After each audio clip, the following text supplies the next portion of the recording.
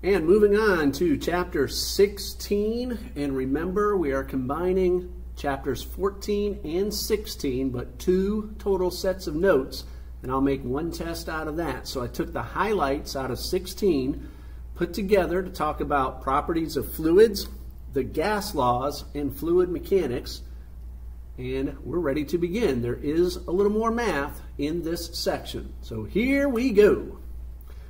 Pressure. Now, pressure in normal everyday conversation has a whole lot of meanings. Like we may feel pressured to do something, or big game and bases loaded, 2 outs, down by 1, and you got the tying run at third, the go-ahead run at second, and an insurance run on first, and you may feel a lot of pressure because you're facing a good pitcher. Pressure to pass the test because it's the end of the quarter, you need to do well on this test. But in science, pressure is the amount of force applied to a given area. Now, I capitalize the words force and area for a reason, because in the equation, all 3 letters for pressure, force, and area will be capitalized. Here's your formula. Pressure equals force divided by area.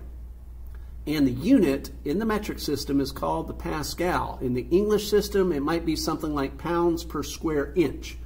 So I had pounds, force, divided by square inch, a small area, and that's exactly what pressure is. A force divided by the area on which the force is applied. So here's your equation form. P equals F divided by A. Pressure equals force divided by area. And just like with all the other equations, if I know any 2 of those numbers, I can very easily figure out the third. If I know force and area, I will divide to get pressure. If I know pressure and area, I will multiply to get force. If I know pressure and force, I'll do a switch and a division to get the pressure. For example, 5,000 newtons. Let's say a big sign falls onto the ground. The sign weighs 5,000 newtons and has an area of 20 square meters, maybe 4 meters by 5 meters. 4 times 5 is 20. And that sign hits the ground. Well, 5,000 newtons of force is going to hit 20 square meters of area on the ground. How much pressure got applied? I simply divide. 5,000 divided by 20 is 250 newtons per square meter, which is similar to pounds per square inch in the English system, although square meter is much larger. And I call that a Pascal, named after the scientist who studied pressure and forces and area. So we call it 250 pascals. So it's just a simple division. Now, common sense will tell us something. If we increase the force, let's say the sign weighed more, would we get more or less pressure? Duh, we'd get more pressure.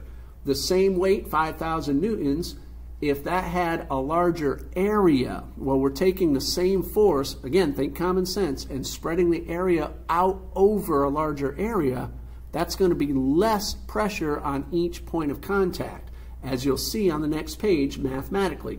So remember the 2 numbers, 5,000 newtons and 20 square meters, and then the answer, 250 pascals. Ready? Again, common sense with the math verifying common sense. If we increase force, we're going to increase the pressure. Now, anytime, again, this is mathematical, but also common sense. We have pressure equals force divided by area. Anytime we increase the top of a fraction, we increase the answer. And anytime we increase, make that easier to see, the bottom of a fraction, we're going to decrease the answer. And if we were to decrease the area, we will increase the answer. And if we were to decrease the force, we would decrease the answer. Again, common sense, but the math verifies. Now remember, in the original example, we had 5,000 newtons. Let's double that to make the sign weigh more. 10,000 newtons, more material, but still 4 by 5, so 20 square meters. When that sign hits the ground, remember, originally we had 250 pascals, but we've doubled the force, therefore we're going to double the pressure from 250 to 500. And it's going to happen in the same ratio. Since we increased the force, kept the area the same, we increased the pressure. Now, if we increase the area, go back to the 5,000 newtons we started with, but let's make the area larger. Now, instead of 4 by 5, maybe this sign was 5 meters by 10 meters. So 50 square meters, we have the same amount of force, but spread out over a larger area. So there's less pressure on each point of contact, 100 pascals as opposed to 500. Okay, so 5,000 divided by 50 is 100 pascals. You notice there, increase the force up top, we got a higher pressure. Increase the area, we got a lower pressure. And again, if we were to decrease the top and decrease the bottom, well, the opposites would happen to the pressure than what you see up here. Okay. Mathematics, but common sense verifies by the mathematics. Ready? Okay, now, just look at this sign here. You look at the truck, you have a 2-lane road, maybe going in behind the shopping center. There's a 2-lane road, and there you see that the weights of the trucks can vary, and the road will support more weight if the trucks are spread out longer. So you look here at the 41-ton truck, there are 3 wheels and 3 on the other side, so 6 points of contact in a smaller area. A larger truck, the road can support more weight because now, in this case, there are 4 and 4 on the other side. There are 8 points of contact and a larger area. Now look what happens when we use the largest truck. Now the road can support the truck weighing 60 tons because that higher weight is spread out over a larger area and there are more points of contact. In this case, 5 and 5 on the other side, 10 points of contact. So each point of contact is actually exerting less pressure on the road. Now, there will be a point where the road's not going to support, maybe not an 18-wheeler. It must be a very strong road. But you see right here that if the truck is larger, the truck can hold more weight as long as that weight is spread out over a larger area, so the road can support not necessarily the weight, but the pressure being applied to the road at each point of contact. So that makes sense. Ready? Okay. Now, buoyancy is a force in a fluid that pushes things up. Remember, gases and liquids are fluids. Look at the picture to the right. Okay, you see that the cork, the first picture on the left, the gravity is pulling down, the buoyancy is pushing up, because if you can see the little holes there, this is a cork, very lightweight, so the buoyancy is able to push up pretty easily. We have this just a little bit underneath the surface of the liquid, and most of it is floating. Now wood, in the middle picture there, wood will absorb some of the water. Look carefully, you'll see that there's more of the wood block, the same volume, underneath the surface, but the wood's still kind of floating above, but more than half of that block of wood is inside the fluid. Now this may be a piece of steel, same volume, but steel is much denser. Wood is denser than cork. Cork is a less dense, medium density of these three, and the densest of all. Density will cause that steel block to sink all the way to the bottom. So density and buoyancy will help determine if an object sinks or floats or goes somewhere in between. Someone named Archimedes discovered that there's a fluid that has a force pushing objects up, and every fluid pushes up on an object. We drop things into the water like a swimming pool. Unless the object is too dense, the water will push the object back to the surface because of the force of buoyancy. Even air, remember gases are also fluids, but gases are so thinned out that there's a very small buoyant force. And as we get higher up into the atmosphere, the gases thin out even more, so that buoyancy is less and less and less. For an object to float, the buoyant force pushing up, look at the cork, the first picture, is greater than the weight of the object, gravity pulling down. So this buoyant force is actually stronger than the gravitational pull. That's why the cork is going to float. And because the cork is less dense, that cork isn't going to fight through the buoyancy as easily as in the steel or even the block of wood will. For the object to sink, look at the steel on the right side. that weight of the object is stronger than the buoyant force, and the density also. So the force is still pushing up, but then the density of the object and the weight of the object is forcing through that fluid, therefore that object is going to sink. Now the block isn't completely underneath, could be, but immersed means somewhere in between. It's possible that that block of wood could be somewhere in between. I don't want it all the way to the bottom. Maybe not halfway, but somewhere in between. That's when the forces are more equal. The buoyancy going up is more equal to the gravity coming down. We may get the object to rest somewhere inside the fluid, not necessarily halfway. But that wood block at least has more than half of the wood under the surface of the water, so that's considered immersed. Ready? Look at the pictures here. When we talk about the gas laws, you see a calculator right there. Now again, common sense, and the math will verify. There are 13 molecules showing in each container here. But remember, gases will fill up the container. If the lid is higher up, well then these molecules have room to spread out. And if I raise the lid even more to maybe up here, these molecules would spread out even more. Of course, there are 13 showing. There may be millions and millions and millions actually in the container. But look what happens if we push down on the lid. The molecules get closer together. The volume shrinks as we increase the pressure. And as we lift up the lid, then the volume increases. So if we decrease the pressure, we will increase the volume. This is Boyle's law. The scientist named Boyle came up with it. If we increase pressure, we will decrease volume. And that is what the top picture shows. If we decrease pressure, we will increase volume. And mathematically, the two sides, the products will be equal to each other. If we multiply the pressure times the volume of the first container, we're going to get the same answer as if we multiply the pressure and the volume of the second answer. I'm going to save the examples for the assignments this time, however. Now, look at the bottom picture. You see the flames. Now, think way back to the beginning of the year, and we talked about phases of matter. As gases gain more energy, their particles spread out more and more. Well, look at the flames. On the left, temperature 1 is smaller than temperature 2. Let's count the molecules. I count 12 in each container here. But as we increase the temperature, look what happens to those gas particles. Those particles will spread out. So as we increase the temperature of the gas, the particles gain more energy, and then the particles will spread out. So in Charles's law, if we increase temperature, we increase volume. In Charles's law, both do the same. Let's put that formula up here.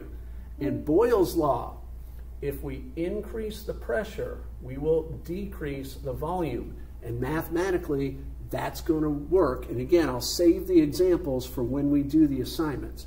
But in Charles's law, this is actually more like a fraction. So let's write it a little more like you're familiar with. If I increase the volume, I'm going to increase the temperature, which this shows. And if I decrease the volume, I'm going to decrease the temperature. And in Boyle's law, if I decrease the pressure, I'm going to increase the volume. So when we read the word problems, read carefully. What are we talking about? If we're talking about pressure, we're going to use Boyle's law. If we're talking about temperature, we will use Charles's law. Both of them will use volume. Okay, let's take that off. Now, Charles's law, though, uses the Kelvin scale, not the Fahrenheit and not the Celsius. And kelvins, those numbers make things seem hotter than they really are. 300 kelvins sounds like that might be a really hot temperature. It's actually quite cool. That's pretty close to room temperature, actually.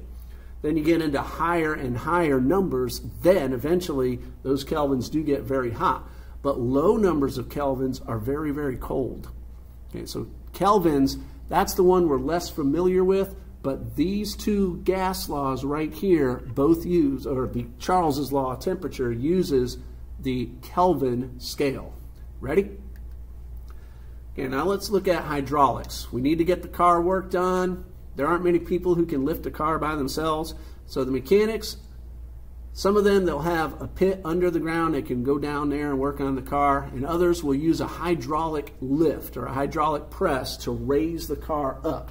Well, what's happening here is there's a fluid inside the machinery that we don't really see, and it's most likely not water, but a much thicker fluid. Okay, let's see what's going on here. Remember, pressure equals force divided by area. Now, I'll tell you about this in a moment. That says F equals PA. If we apply the pressure here, well, that pressure is going to come across here and go up. Now, actually, a lot more than just the lines I'm drawing. And then up over here, and then up over here, and then up over here, and then up over here. We're going to use the same force. Remember when we talked about pulleys, we apply the effort force, and each segment of rope has that same effort force.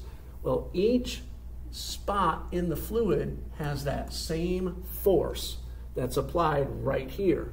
What we did in the case that I drew, now there are actually more than 5 points, but we multiplied that force by 5.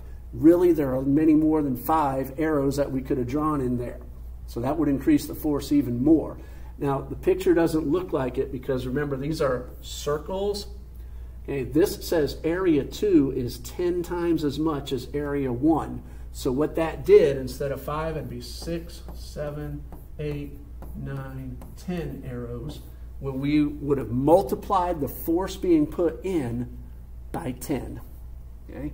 Now, since pressure equals force divided by area, and we're working on the force, all I do is multiply by area, bam, and I get A times P equals F, or F equals P times A, which you'll see on the screen. The car brakes and the automobile lifts, these use hydraulics. The car brakes, when we apply the brake pedal, the fluid will take the little bit that we put in and use the fluid to increase the force to bring the car more safely to a stop. The automobile lift, as you see there, take that original force, spread that out over a larger area, and increase the force. So what happens here is we apply pressure to the brakes or the hydraulic lift. See that plunger on the left being pushed down, and the fluid is going to spread that pressure evenly throughout the fluid. And when we do the math, since we are increasing the total amount of pressure over a larger area, we are increasing the amount of force. So this will be able to raise that car a lot more easily. And this says A1 is 10 times stronger, A2 is 10 times stronger than A1. Well, if I multiply this by 10, then I'm going to multiply the force by 10. In that example, the force put in got multiplied by 10. That means the car could weigh as much as 10 times the amount of force and pressure put in. Ready? Okay, Bernoulli's principle. Some of you are baseball players. You might use Bernoulli's principle without realizing that you're doing so. Hey, look at the wing on the airplane. Okay, let's come over here. Okay. All right, we have a race. And we got a race here. We got Tommy and Johnny about to race. But instead of trying to win, what they're going to do is take 2 different paths, and they're going to try to reach the finish line at the same time. Now, Johnny has much of a straighter path, and Tommy has to go a curve. Now again, they want to see if they can get here at the same time. Now, since the curve path is a little longer, here again, common sense tells us that Tommy's going to have to run a little bit faster than Johnny, who has a much straighter path, for them to end up here at the same time. Well, that's what's happening with the air. Okay, take this off, and you look here, pressure exerted by faster moving air over the top, slower moving air here. Now, think about Bernoulli's principle. The faster moving air is not touching the wing as long in time as a slower moving air is in one spot. Therefore, we have a larger pressure pushing up on the wing and a smaller pressure pushing down. Since there's more pressure going up than down, then we get our lift. That wing or that aircraft is going to rise up off the ground. Okay. As fluid pressure decreases, the speed will increase, or fluid pressure decreases as the speed increases. With that fluid, that air moving faster past the top of the wing, that air is pushing less on the wing, going straight down because it's moving straight across. So there's more pressure going to lift that. Think of a hose, which you're going to actually see on the next page here. Now, I mentioned you athletes might use Bernoulli's principle quite a bit, especially pitchers. You want to throw a curveball. How do you use Bernoulli's principle to throw a curveball? Okay, the airplane is shaped like a bird's wing. Here again is where humans invented something and took credit for something that God had already created. But in a curveball, notice this says higher air pressure, lower air pressure. Since the pressures are different, the air here and the air here are going to push on the ball differently and cause one part of that ball to rotate faster than the other part. So when we throw a curveball, we take one finger, usually the middle finger, and we push harder on the ball, and then we snap our wrists. By pushing harder on one point of that ball, that part of the ball is moving faster than the rest of the ball. Scientifically, yeah, that's the case, even though it may not seem like it makes sense to us. And because one part of the ball is moving a little faster, the pressure against that part of the ball is smaller. That wind is going to push the ball in a different direction. So curveballs use Bernoulli's principle by applying more pressure to one part of the ball. Ready? Now look at the hose. You don't have to copy anything here. Just look and listen. Look at the picture on the left side here. The words may be hard to see inside the green box. The left arrow says the fluid moves faster here and has less pressure, and the right side says the fluid moves slower here and has more pressure. Okay, we have a wider hose or pipe, and you know, it's like the hallways. When the hallways are wide and less crowded, it's a lot easier to move through those hallways. But then you get to where the hallway narrows and more people are joined together in one area, then it's a little harder to get through. But the pressure is going to force that fluid through, and the increased pressure is going to shoot that water out the other side. That water will come out moving faster and travel further. Okay, look here. You have the hose just open-ended, and see how the water just kind of comes out on a stream being pulled down by gravity. But by putting our thumb here at the end and leaving a smaller opening, we didn't do anything else to the hose. What we have here is that water being shot out because of the pressure change, and that water is going to go faster and further out, so we'll get a longer reach. Maybe we're trying to water the flowers and the hose can't quite reach that, but by putting a thumb here or a nozzle at the end, squeeze the trigger, there's a much smaller opening at the end of the nozzle than at the end of the hose itself. So the principle is going to speed up that fluid because of the pressure. And there you go, Bernoulli's principle. The end. Hopefully you don't feel too much pressure to pass the test. Ha, ha, ha, ha. Thanks again.